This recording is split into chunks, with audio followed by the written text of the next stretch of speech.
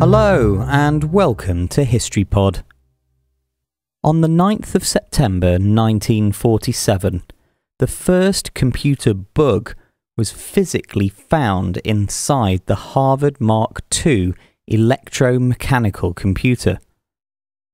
In this case, the bug was a moth that was trapped between the points inside an electromagnetic relay. Its presence led to problems in the functioning of the whole computer, which were magically resolved when the moth was removed.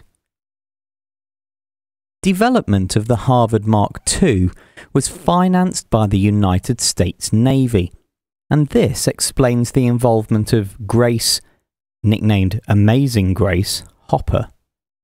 She had previously been assigned to work as one of the very first programmers of the Harvard Mark I computer during the Second World War when she was a member of the Navy.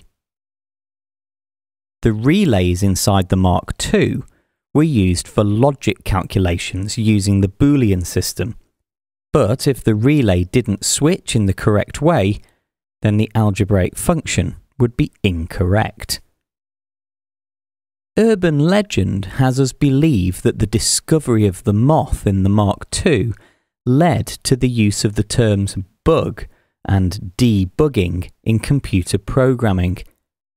However, the word bug is known to have been used to describe malicious beasties since at least medieval times, and it was well known in the world of electrical engineering since at least the time of the telegraph in the 19th century.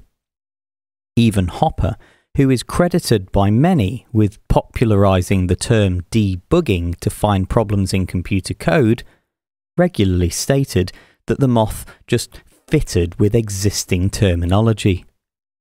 However, the preservation of the moth inside the logbook of the Mark II, alongside the handwritten label, "First actual case of bug being found," is irrefutable proof that computer scientists do have a sense of humour.